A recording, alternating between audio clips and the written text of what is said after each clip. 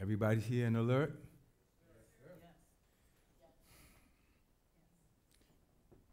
I started last week talking about the clarification of seasons, where you are, where you believe you're called to be, the things that you feel are in the way of you getting there. And God gave me another revelation about it this week.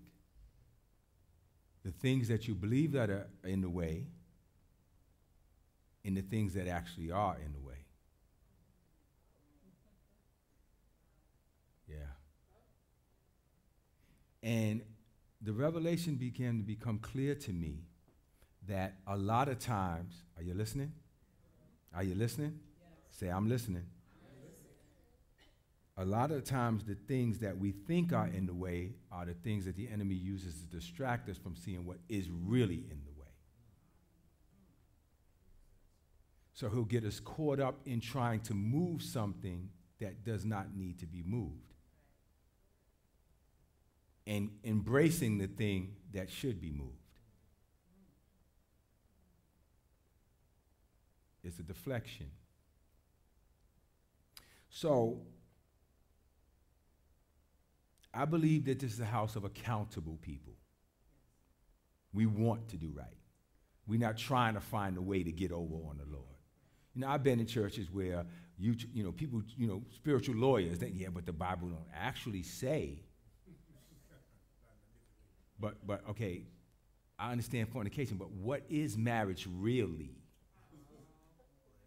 No, but listen, I know I'm not the only one who's heard it. You have these people that they're literally trying to find a way to get away with it. I believe we're a house of people who want to walk with God and we want to do it right. So, with that said, when I begin to go over my heart what he's been showing me, and I need you to understand as I lay this foundation, I always start by laying a foundation. I want you to understand something.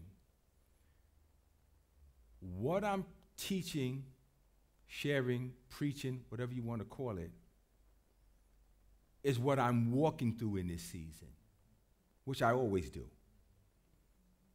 You'll always get the inside track with me, and you'll get to walk through it with me, and you'll get to watch me navigate through it. And if I fall and bump my head, you'll get to see me do it and hopefully not do it.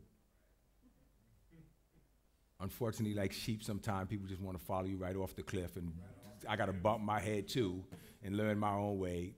You can, but you don't have to. There is a realm that is overlooked by us because everything in the world and around us is designed to make us focus on our senses. How I feel about something, how this makes me feel, what I like, what I don't like, what makes me happy, what makes me unhappy, the things I desire, the things I don't desire. You can't talk to me that way. All of these things clamor for your attention to the point that the realm of the spirit is unheard. You got it? Those things are designed to distract you from seeing what you're supposed to see. So when I introduce the hindrances that we believe to be versus the hindrances that really are, this gives you a different light. You got it? So if the enemy's job would be to bombard our senses to the place that we don't sense the move of the Spirit, he's won without having to attack.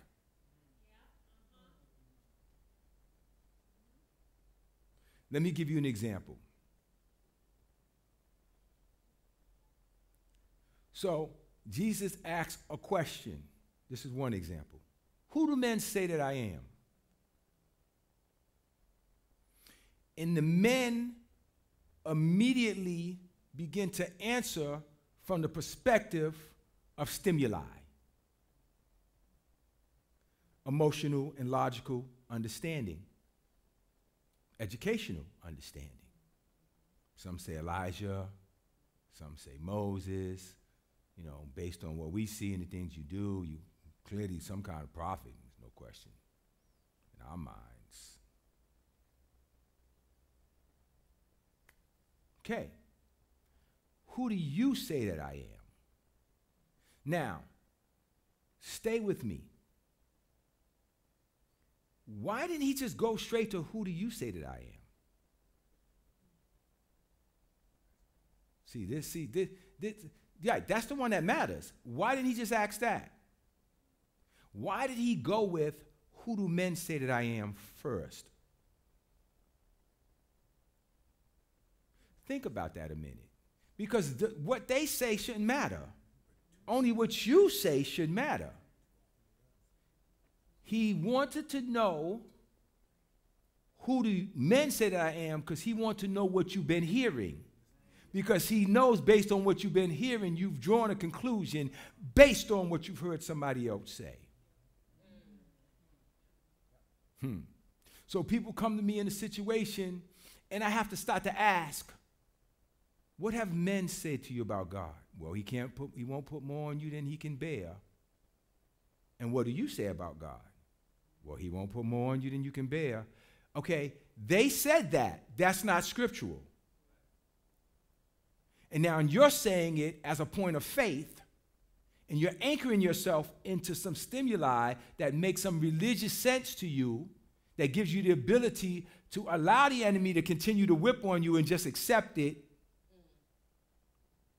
No? So, based on that, since God won't put more on me than I can bear, then that means whatever's on me, I should be bearing. So I'm not supposed to rebuke the devil at any point and take authority because I'm supposed to bear this. Because God won't put, you see, when you start to walk backwards through the stuff, you start to realize that the devil is working through the church and ministries to feed you with doctrines that make you subject to him. Everything designed to keep you. So you think the devil's holding you back when the reality is you are taking on a religious belief that's holding you back. The devil doesn't have the authority to do so. If you don't exercise the authority, the devil doesn't have to bow. If you don't rebuke the devil, he doesn't have to go. But the Lord knows. But yet the Lord does know. Hold up. Not only does he know, he gave you the authority to deal with it. And if you don't use that authority, you can't say, the Lord knows what I can handle.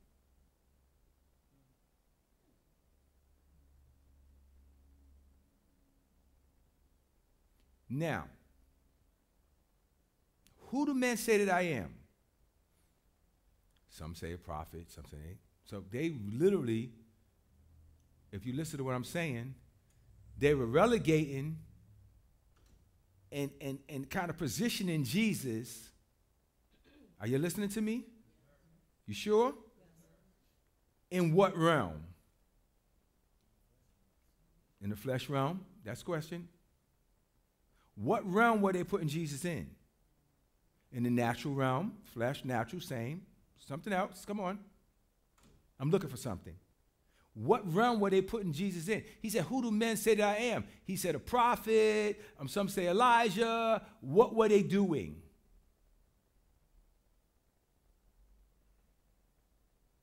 No? No takers?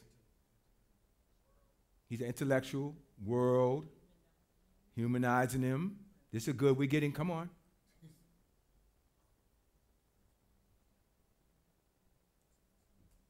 You give? in the realm of that which they could already understand. They had never had God walk with them. They had never had God walk with them. Adam did. After Adam fell, the prophets came and walked with men. So they didn't have God walk and talk with them. So they could not accept Jesus as God in the flesh because they did not understand that concept. So what they tried to do is put him in the realm of you must be a human being with prophetic abilities, but they could not see the God power.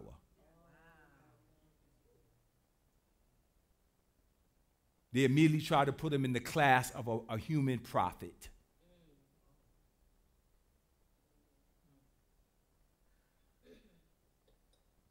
So something happens. He switches the question. Who do you say I am? And Peter says, thou art the Christ, the Son of the living God. Come to free us. And he says, flesh and blood did not reveal that to you.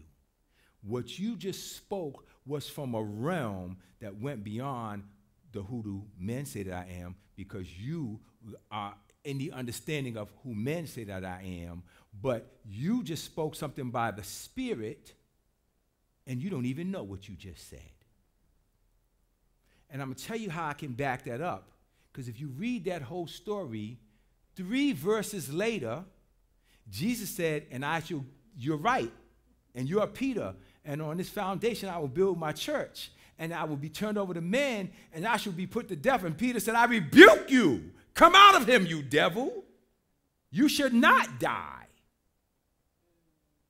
And all of a sudden, within speaking from the rhema of spirit, he was right back in the realm of flesh and trying to control things that he saw to be obstacles from his point of view.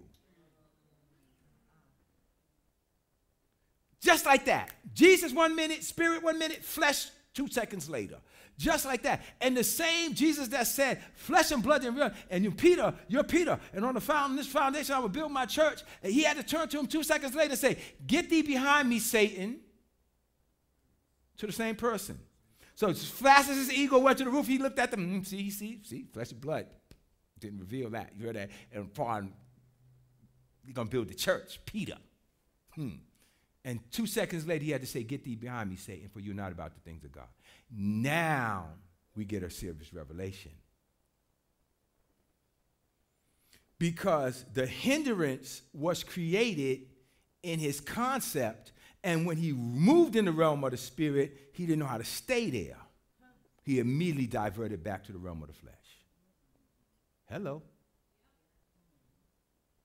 So we have these moments of tingle and great revelation and woo, and you'll call me and you'll say, and God showed me some things, whoo, and 5 seconds into the conversation of you showing me what God showed you, you right back into pulling it into the realm of the flesh and reasoning it into limits.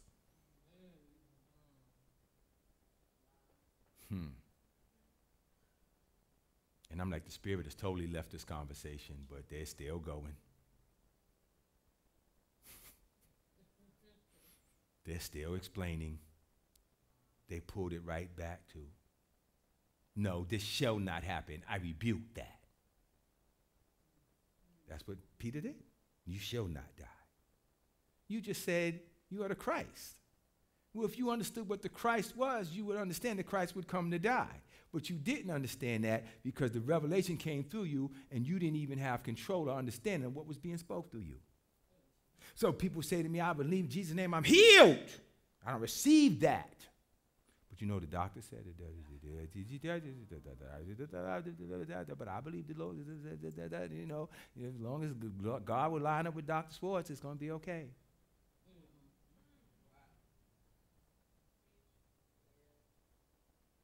I'm not picking on you. You know I'm not, because I'm not perfect. I'm walking through these things myself. But I'm coming to the realization that when these rhemas hit me, how do I move forward and keep those rhemas with me? How do I not hear them in church or hear them prophesy or hear words spoke or see something and get excited, and then when I go forward, take it with me and not leave it in that moment? Am I speaking to somebody today? Do I have the answers? No, I'm seeking them out. But I'm aware that it exists, which gives me the advantage. You're now aware that it exists, and it gives you the advantage. You're now aware that there's a presence that you feel when the word of God is spoken to you, over you, about you, or directly to you, that you receive, and then it is my job and your job by the Holy Spirit to manage that anointing and keep it with us and not begin to dilute it with our opinions. So God began to say to me, the obstacles that you focus on are limited in power because they're earthly. I'm not as educated. I never finished this school. I know there's some sin in my life. If I could just, get that right, God would, help me, He don't bless no mess, And I'm like, if he didn't bless a mess, everybody's going to hell. He died for your mess. The biggest mess you could possibly have. You were aliens from God without Christ. Let me bring this point home with this, and then I'll go forward. We'll go back to the words in the scripture. Christ came in the flesh to relate to your mess. He came to understand the struggle of your mess. Your mess is not the issue. Your unwillingness to see his deliverance from your mess is the issue. Your inability to grasp the fact that God is not focused on your mess like you are. Scripturally speaking, forgetting those things which are behind, you press forward to the mark of the high calling. I stood before you about a month ago and said, stop trying to build from your weaknesses and allow God to build you from the points of your strengths. And right away, people start coming back to me, here's where I feel I'm strong. Here's where I feel I'm strong. I started asking people to explain it to me, and we had a vision builders meeting. I said, explain your strengths. And at the end of the meeting, I said, everybody explained their natural strengths. Nobody locked on to the spiritual strengths. So when I talk to you, for example, and you start telling me, well, God is showing me this, and I need to work on this, and he's showing me I need to not do this, and I've got to be better at this, and you're still focusing from your weaknesses, aren't you? You're still telling me what you feel you lack, aren't you? You're still telling me what you need to get better, and instead of giving me the provision that you have to be better, and then just focus on that provision. You're going to stack your life against mine or somebody else's and our walk and assume that your closeness to God is dependent on you lining more up with the way I walk and being more like me or some other human being, and for that reason God will bless you, when your whole foundation is on I must decrease, he must increase. The more myself I lose, the more he takes over. The more I can hear his voice and obey his voice, it doesn't matter what my flesh says. It doesn't say things, it doesn't think where it wants to. I'm busy doing the work. Are you listening to me? And that lines me up with truth. The best way to walk right is to do it.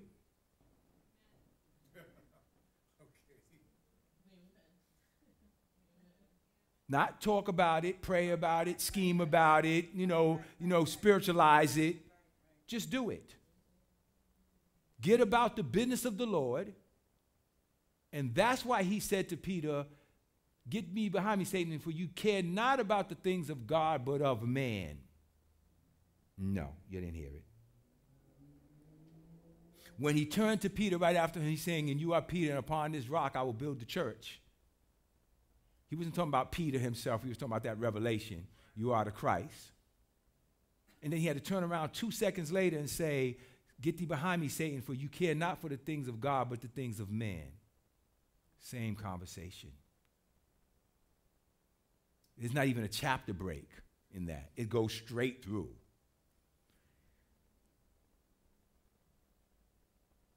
The things of man, I would equate to the approval, opinion, or points of view of men. You don't care about the things of God. You care about the things of man. You need man's approval. So I'm going to throw a question out. Do you need man's approval to be a Christian?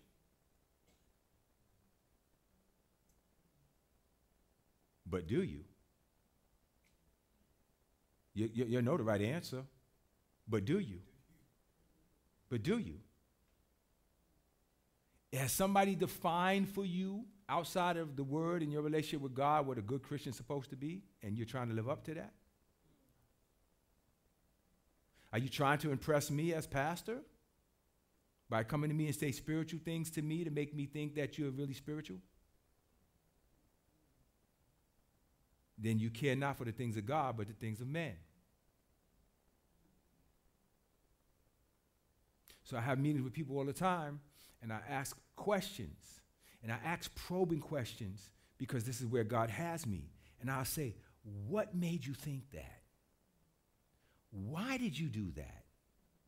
What made you say that? And I, without question, get these kind of answers.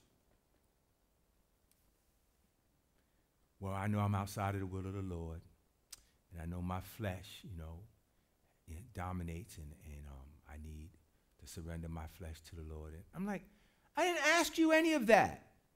I don't even care. I don't want to hear that. That's garbage. I don't want to hear that. You're saying the right thing you think you're supposed to say to make me go, hallelujah, amen. Praise the Lord. You're on your way to hell. Right? No, that's not the question. The question is, do you even identify with the voice that speaks to you? Who do you say that I am that makes you feel that you need to try to behave a certain way or see things a certain way and not even want to allow God to show the house to the house and show you who you are so you can make the correction? Every day of my life, I want God to show me to me. Not the me that I like about me, not the me I've accepted about me, not the religious me that I think God should approve of, but show me who I really am. Show me that nice me, I like the compliments, but show me a little ugly me that still kind of hide over there. That pokes his head out on Groundhog's Day just to make itself known. Show me the me that, show me the who that I say you are that I don't acknowledge that I say you are. And that's why he asks questions. That's why Jesus said when he brought his son to him to be delivered, Jesus said, do you believe I'm able to do this?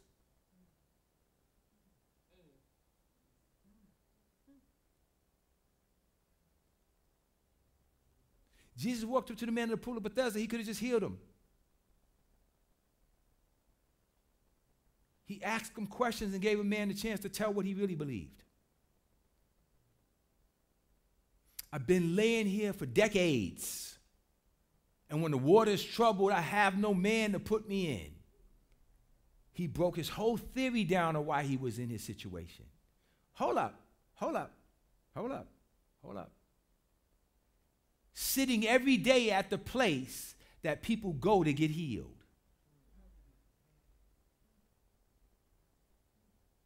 So he had faith that healing happened there. Strong faith that healing happened there. But not faith to believe that it would happen to him. So he showed up there, giving into every offering, showing up at every meeting. Every time a new delivering pastor comes to visit the church, they are all there. They're always in the place, but never receiving. So now he said, there's no man. And he said, take up your bed and walk. He didn't say, well, let me put you in that water. Jesus didn't even say, well, let me go sprinkle some on you. He said, get up from there.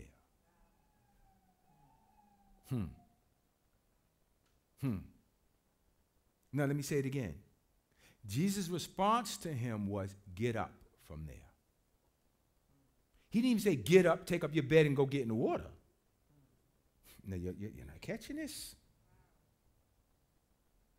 Jesus said the water was irrelevant. But this is the pool that they put you in and people get healed. The water's irrelevant. The methods in which it normally works doesn't count if you're with me.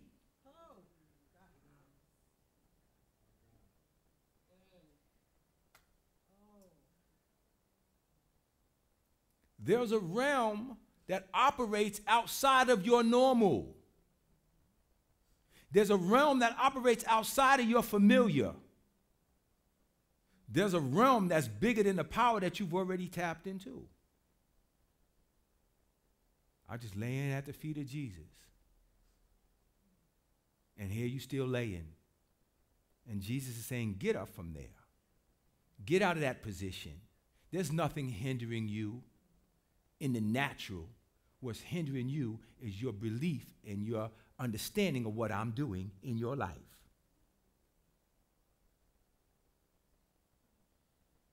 Get up from there. Get out of that position. Take your bed up and leave. Don't come lay in front of this pool anymore. Get up. You think that man came back to the pool the next day? I don't think so. He didn't need it. But for however many years he laid there, and he said he laid there for a long time. For a long time. So what was really presenting him? The devil? Evil spirits? What was stopping him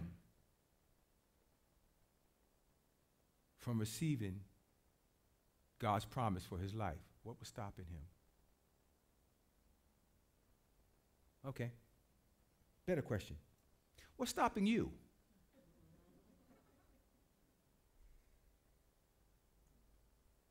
What's stopping you?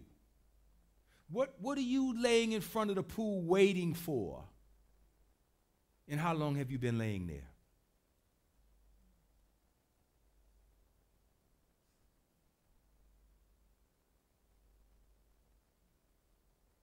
Man, I got so many notes and stuff I want to go over, but I can't. I'm not released to do it. So I'll just keep it. That's a real question. And I want you to ask yourself that question right now. What obstacles have you decided? You're listening to me? Are you listening to me? What obstacles have you decided are keeping you from the promise of God? You don't have to answer me. I want you to think about it a minute. Because we all have them. If I went to each person in this room and told you to give me a breakdown of what your holdup is and why you think God hasn't moved on your behalf, I guarantee you, just by a show of your hands, how many of you feel like you have some kind of logical answer that you've come up with? Let me see. See? Most people, we have a belief. I'm challenging you now to put that belief up against truth.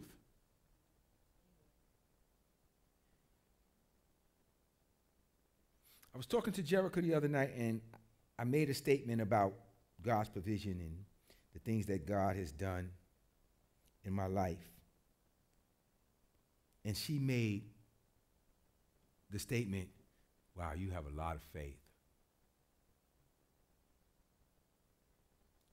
And that was a complimentary statement, but it hit me wrong. Because I immediately understood that she was concluding that I had a great quantity of something, a vast portion of something that made my ability to receive special and different from other people's. You have faith. Wow. Man, I wish I had faith like that.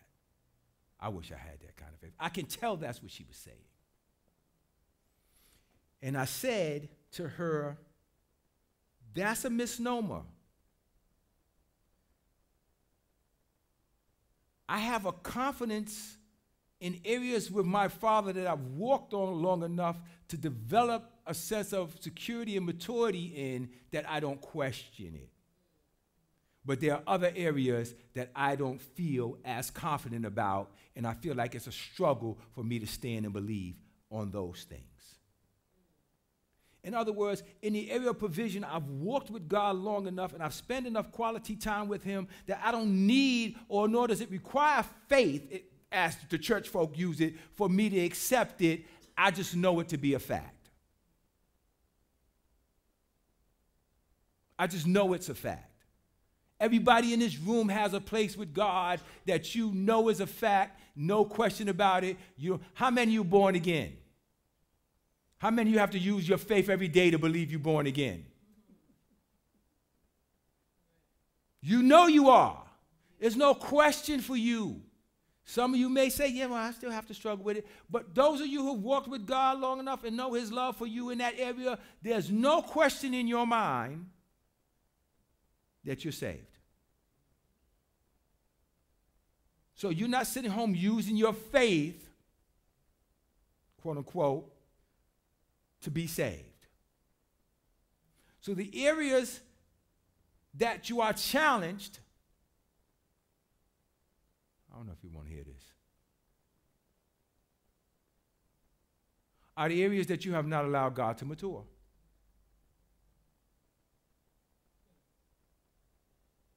That's it. It's nothing deep and spiritual. Those areas you sit with. How many of you speak 2 languages? Okay. Why do you speak 2 languages? And do you speak one language stronger than the other? You know where I'm going, right? I can't speak 2 languages. I speak one and smidges of other ones. And that's only because I haven't sat with them. I don't practice them. I don't use them daily. They're not part of who I am regularly.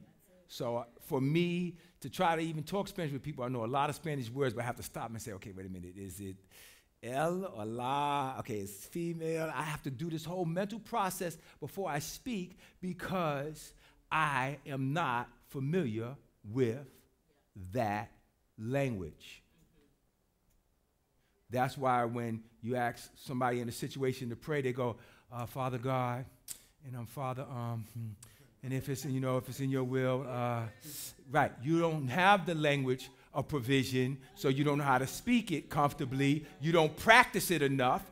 You don't have enough conversation or dialogue with God that is a first language to you. So you have to try to figure out which words go with which, and which scripture should I put? Jeremiah, is it 33? No, is it 3:33? Let me get my Bible. Let me get my translator. Let me put on my Google Translator to make sure I'm saying it right. Because it's not real to you. You haven't sat with it long enough and had the dialogue long enough and the communication long enough. So somebody made a comment the other day about being broke, and I said, I don't speak broke. I don't speak broke. I don't know what's broke. It's been 2 decades. I've never lacked a thing in my life. I don't know, always had a surplus. I don't know what broke is. I don't speak that language. I wasn't trying to be funny. I wasn't trying to be a smart aleck. I was telling him, that's a foreign word to me. I know who my father is. And one of the things I know is he's not broke. One of the things I know is he's not trying to figure out how to meet my needs. Ever. So if I'm ever figuring it out, is I've left him somewhere and I decided to go figure.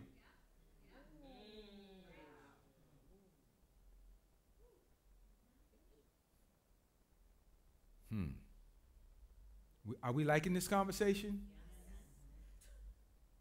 So I've learned the things I struggle with is the things I struggle with. You didn't catch that. Yeah, the things I struggle with is the things I struggle with.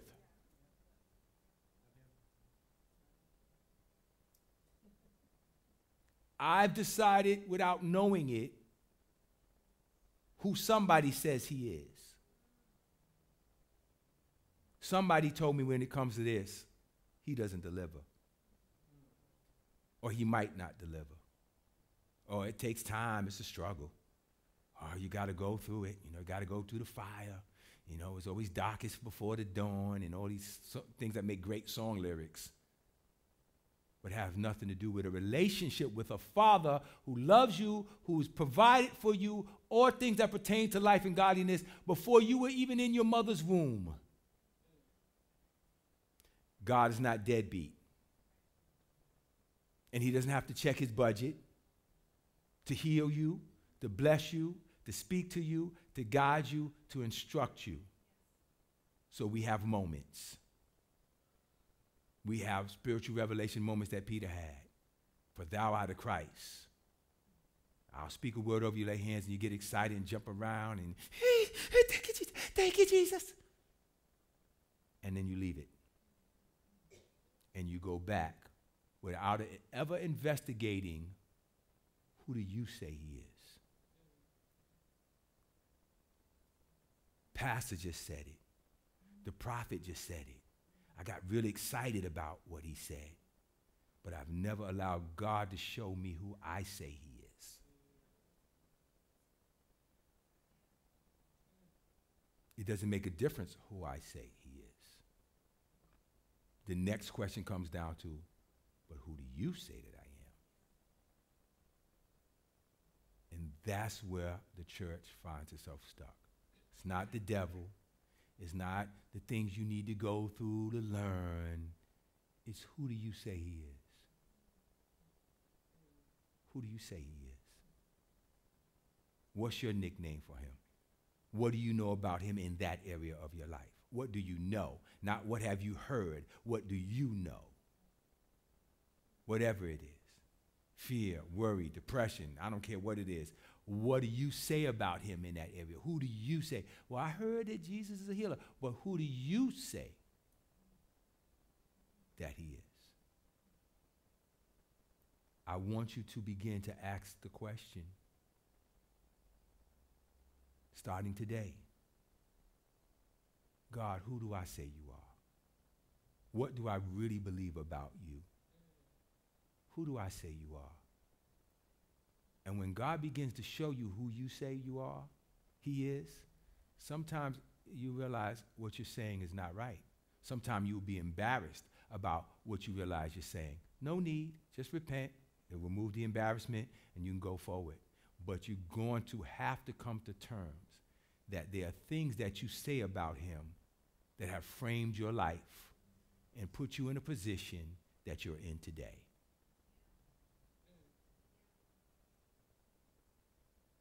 I'm done.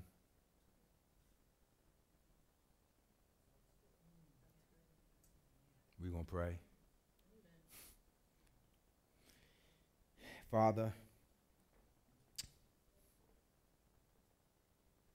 we ask for your help.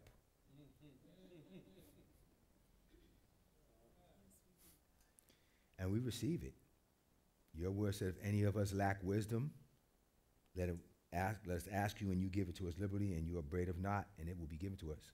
But it said we must ask you in faith, nothing wavering. So, Father, we come to you and we say, God, show us. Who do we say you are? Do we really love you? You asked Peter 3 times, do you love me? And every time he affirmatively said yes. And then you gave him a charge, feed my sheep. God, do we love you like we think we do? Have we decided the level of love that we give you is good enough for you and you need to just take it? Do we really love you? Who do we really say that you are? Are you really Alpha and Omega, or is it just a song we sing? Are you really the beginning and the end of our lives? Or when we sing that song, we're just saying of the world and of the spiritual realm, but not in our world? Who do we really say you are? Who do we really say that you are? We surrender our hearts, our thoughts, our minds, our opinions, our attitudes. And we trust that as you begin to unravel this week and avail to each person who they really are, when you begin to expose us and show the house to the house, that we'll be humble about it. We'll be graceful about it. We'll receive it with ease. We'll trust the truth and integrity of your spirit, and we'll be conformed into your very image, and we will see breakthrough immediately. We believe that just like as Peter began to sink, he said, Lord, help me, I'm perishing. Immediately you stretched forth and took his hand. We believe that the moment we cry out for your assistance, immediately you take our hands. Father, every opinion of who we think you are that's been given to us, that we formed from things we heard and things people have said, we surrender every aspect of to you. Take from us everything that doesn't line up.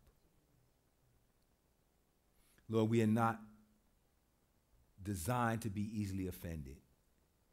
We are designed to grow in grace and wisdom. And we thank you for the victory that you've called us to have. And we make a decision today that you have full permission to change our view, to change our inner image and our outer image. We surrender to you, and we won't fight with you as you change it. We'll do our best not to, at least. And if we do, just poke us and let us know. We are greater than what we've allowed you to let us be. And we choose today to live in the fullness of that.